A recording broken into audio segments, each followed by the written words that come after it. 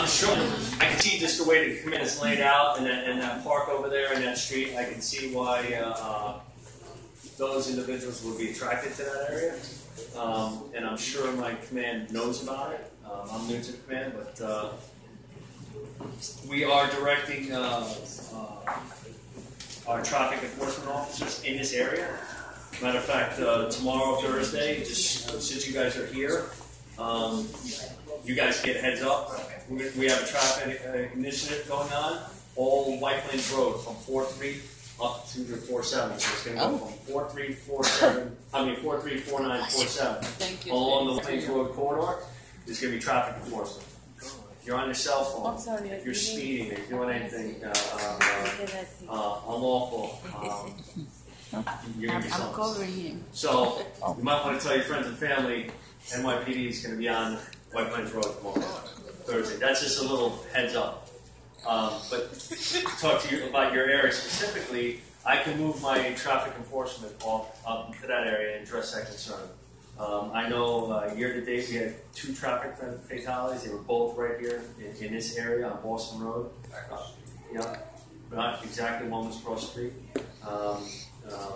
One was a DWI, and the other one was an elderly female who was crossing mid-block. So our attention is already in this area for traffic enforcement. Boston Road, we've been doing a lot of traffic enforcement. White Plains Road, we're going to be doing tomorrow. I can shift it over and tell them about your community. Because there's no stores over there, and there's one side is the park, one side is apartments. So there's really not a lot of walking across the street. So that's why I'm thinking also like you are that, they could just go and not have to worry about hitting somebody, just other than cars. Yep. No, I agree. It's that area just seems like it's very attractive to that type of activity. So I can tell my executive officer, John Hall, Captain Hall, that you're concerned. That's no problem. We'll do enforcement over there, and we'll look for that the white pickup truck in the what's the other one? It's a dark color, either very dark blue or black Trailblazer. Okay, that's not a problem. So you'll even get even more police presence. Besides the crime fighters, you're going to get traffic enforcement officers up there now. So you guys are definitely benefiting from this. There's a lot of police presence up there. Just want to make a heads up. If you're getting off the Select bus coming from Co-op City at Palm Parkway and Boston Road, please don't cross in the middle of the block. I see a lot of times when, maybe I'm guilty of it too, so whatever.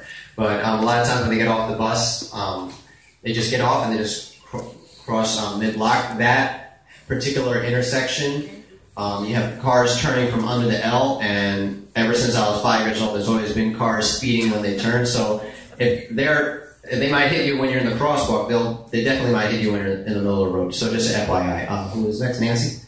Oh yeah, I just wanted to point out that when I go up walk on Twait's Place, a lot of delivery guys come by from Chinese or other places, and they just do across Boston Road there without looking. They don't stop for the lights. One almost ran me over 2 weeks ago. He had no lights on, coming down White Plains Road. It was like 9 o'clock at night. And also, are they supposed to stop for the red light? Yes. And what about bicycles? Yes. Yes? Okay. And I think it was last week. In the last 2 weeks, we've heard fireworks, and one time it sounded like gunfire. Yes, it did. A couple nights ago. I don't know. It's stuck in the door, I heard. So I don't know if you're aware, the police department has a new technology called ShotSpotter. ShotSpotter covers. In the 4.9, it covers basically everything north of Palm Parkway. And basically what it is, it's there's sensors or listening devices that are mounted on top of buildings, and they listen for the distinct noise of gunfire. Because they said something, they did some type of research, they said almost 80% of shots fired are not called in 911. People are not called 911. So they brought in this technology for police to respond to shots fired incidents, even though we're not getting calls on it. So it can further make arrests and apprehend perpetrators quickly and suppress the violence. So, and it's very accurate. You know, they'll even tell you, how many shots are fired. You got people listening to it, and it's very distinctive. They'll be able to tell the difference between fireworks, for the most part, and shots fired. It's very distinctive, and all the officers can actually listen to the shots fired on their phone.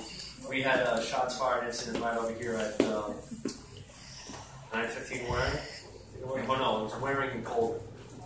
That activated it. Yeah, right by Columbus after school let out. Yeah. Yeah. I think that was Chinese New Year. Last time. So, I mean, if you hear something, obviously call 911, but we also have shot spotter backing up for you. So we are responding.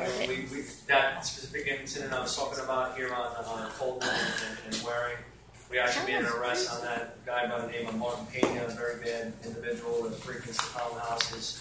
He was out on a gun charge. We had just locked him up probably about 4 weeks prior. He's out on the gun charge, and then he lets rounds go. So Where's he now? He's now in jail? No, he got out again. So what's going to happen now? Well, we're hoping to take him federally. We're trying to gain cooperators. Yeah. So if we take him federally, that's a big win for us. But he's a major problem for us. He's a Pelham house. He's not a resident, but he frequents the area, and he's on our radar, and we want him.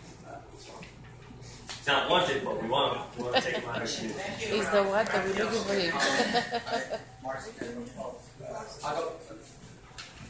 Everyone, it's that time of meeting. It's Marcy's soapbox. Marcy. Hi, Well, I'm going to bring up something different. One of the biggest complaints in the area is about illegal car sales parked in the limited parking that we have around here. You know, they have for sale signs, there's no plates, there's no registration or inspection stickers. Sometimes the VIN number is also covered. Now, I've been calling 311, getting the complaint number, taking pictures, and sending it to the community board 11.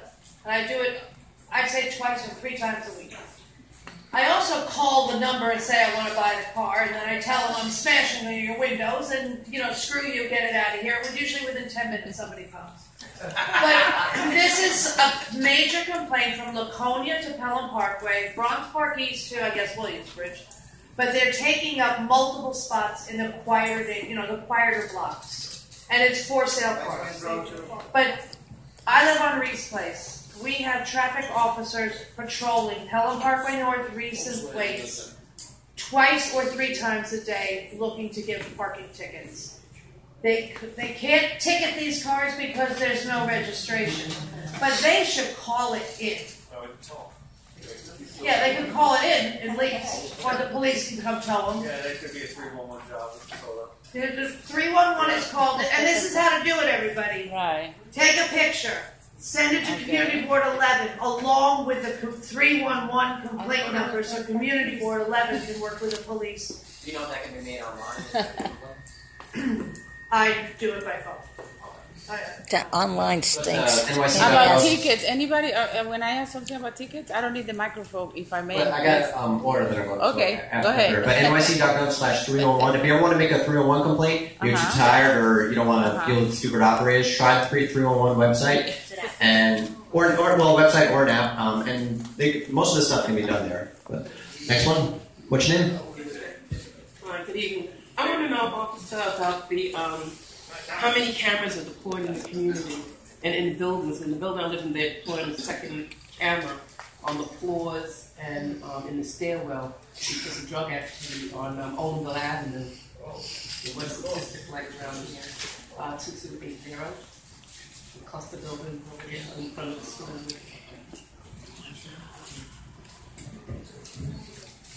Do me a favor, can you just hold that and record it? Oh, there.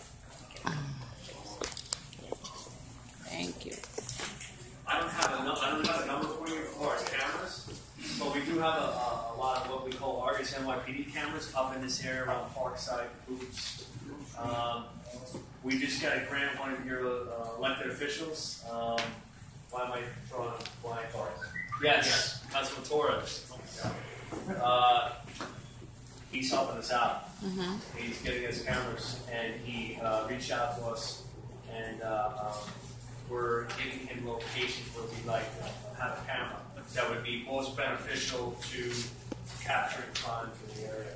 So you're going to get an increase in cameras in this general area. Matter of fact, we're going to put one out here. Well, so you're saying 2280 Olinville Avenue? Inside the building or outside? Outside and inside, but they do the whole way from the stairwell. So that there's no cameras in the hallway or stairwell. So that would be a management issue. Well, you should contact Hazel, and then I see she deals with Pinnacle Management. Yeah, they're I can't say the word here, but whatever, they're whatever. Or Senator Klein's office deals with them too. All those numbers are on the meeting agenda. You might want to try them because police can't really tell landlords where to install cameras in their building. The verticals. Is that a clean hall? No. Is that a clean hall to you?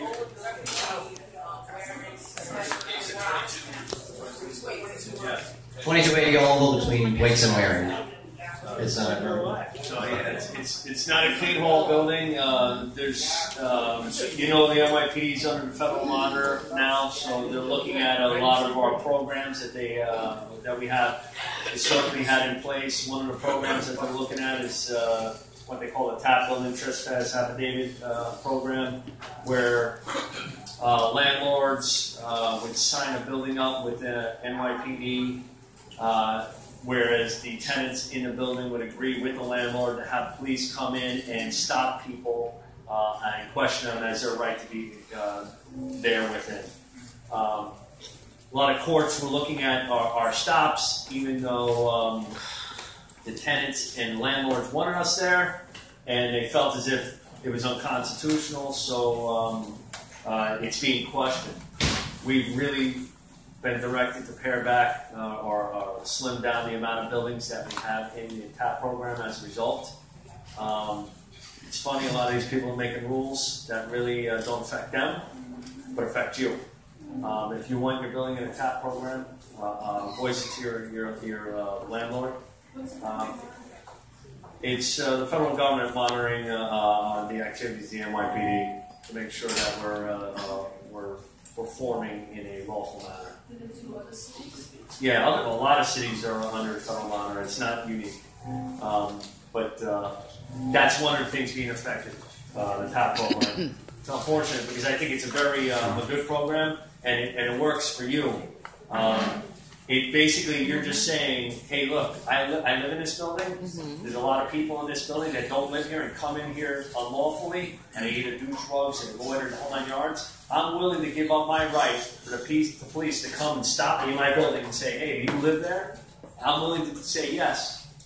Stop me, and I'll tell you I live here. And then I go on my way, but I want you to come in here and stop the people that shouldn't be here. That's basically it. Rudy has a question. Well, I don't need a. Well. No, I was wondering. Well, Marcy was talking about tickets, right? And I used to have a car. That they gave a lot of tickets, and I always wondered. The car was taken, you know. I still owe registration tickets.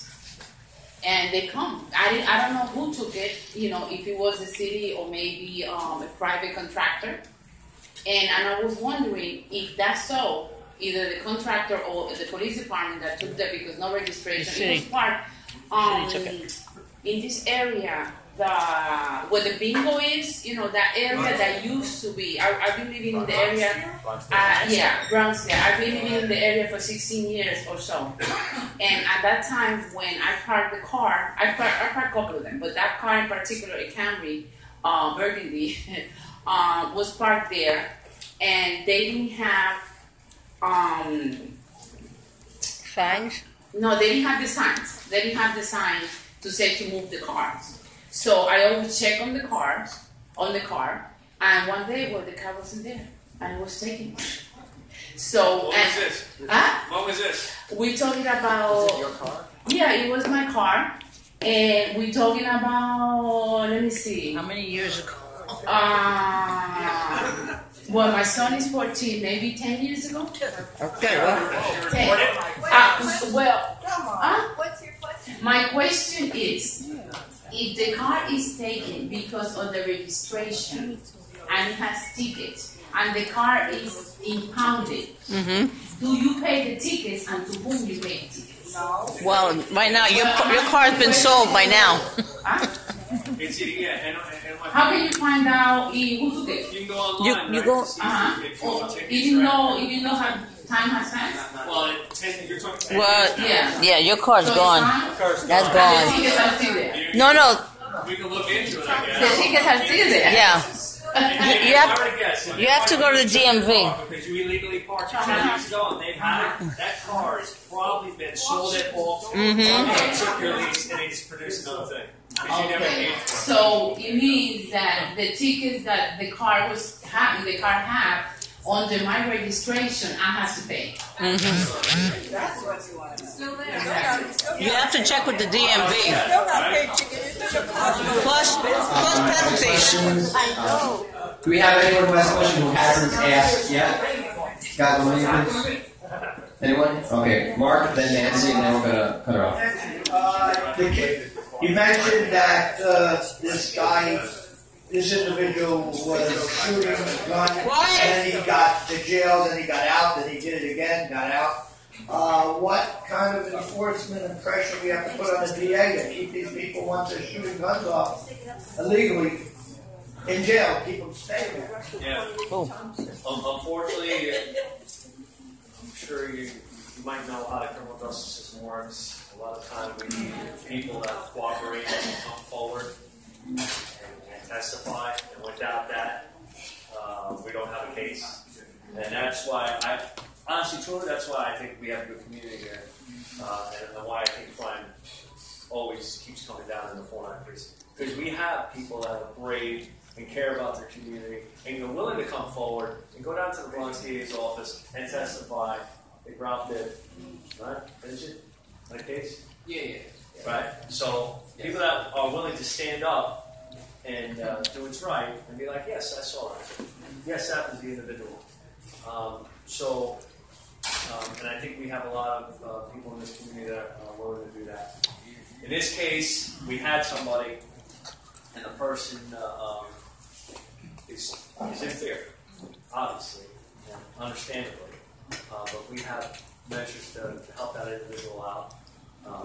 And we're hoping to revisit that and bring the charges back up and just take this individual out. If not, if that case, the shooting falls through, the shots fired. It was actually shots fired, no one got hit. But we knew it was him. He still has a pending gun case, which we're looking to put him away for. So trust me, that he knows he's under a microscope, and it's just a matter of time. So we're gonna, it's a matter of time to go. Norman, you had a question? Yeah. Bye. So we've heard in the news, with everything that's going on, just a little bit further, how the immigration has been taking people and so forth.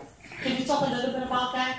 Yeah. And my most concern about that is, let's say for example somebody gets taken away. Do they report that to the police department that this person is going to be taken away just in case? So families don't report them missing. How does that work? Okay. So NYPD follows New York City rules and regulations. We do not question someone's citizenship or their right to be here. It's not part of the process, nor would it be, nor would it be beneficial for us, our relationship. That's not our function to do that. Now, what can happen, to be frank with you, I'm going to make up a scenario. Let's say someone is undocumented, and that person gets arrested. and his fingerprints come back, and the federal government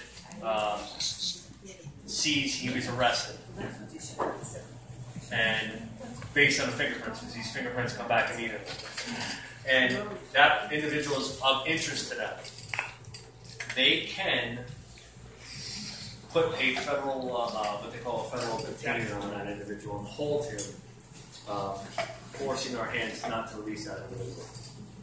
But there's certain guidelines that they're going to have to follow. The federal government I'm talking about, that it has to be a judge-issued detainer. It can't be just a detainer issued by an immigration official. It has to be. There's a process that has to be done.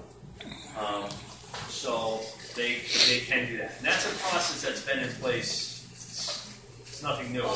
So, but we don't go around questioning nationality or No. I just want to know, like, the pieces. Do they notify? Let's say, for example, somebody, right, has a family and someone is undocumented, right? Yeah. Because usually when somebody goes missing, yeah. you report it to the police department. Yeah. Have you gotten that No. there and so forth in our community?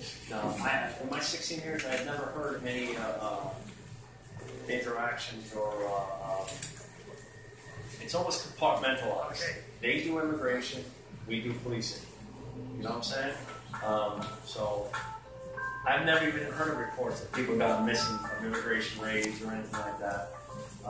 If you suspect somebody didn't be cared for, or one of your family members was picked up, I would call the federal government to get the ICE officials. Maybe we can help you on a basic level. I haven't heard of it even in my 16 years. Christina, you had a question? Oh, it's Rose. Is she around? Oh. She probably went to bed. Do we have any other questions for the captain? No. That question would be directed. Are the shots fired evidence in court of anything? Does that lead you to someone which you then can charge them for another offense? It's great. Well, I don't know if you guys are hearing more and more as our work with our federal counterparts down in the Southern District of New York prosecuting a lot of the crimes that are here in Bronx County, and it's proven very successful. They have different criteria that they can use that the Bronx DA's office will not use. And one of the things in regards to the shots fired incidents, I'll tell you about an incident when I was down in the 4-1. Shots fired from over, I get on scene, and I find the shell casings. We walk across the street, we look in the building, there's a camera outside and there's a camera in the lobby. I see the camera outside, I see the camera in the lobby, I go down to the supers, I see the shooting take place. I immediately look at it, I said, no, that's Anthony Rodriguez, he's one of our crew gang members down there. You can actually see him step out from behind the car, let off the rounds as the car's coming by, and then he runs into the building, and then he looks up into the camera, and then he runs outside. That's all we had, those shell casings and the camera. The Fed said, thank you, they took him, gone. That guy was a bad guy. He was, they liked him for like 3 homicides and like 6 shootings. Wow. Really bad guy. And just those shell casings, they'll take someone on. We don't need it. We never got the gun. We had no witnesses. We had nothing. That's all we had was those shell casings and that camera footage. And it was like perfect. He shot right in front of the camera. He runs up. He looks in there. He has a gun. And then he runs out the back. He thinks he made it. 5 years ago, he's good to go. He's getting away with it. Now, the feds are coming in, and it's a wrap. Very, very quickly, since we've asked already. Is the Safe Haven project still in effect, where children can go into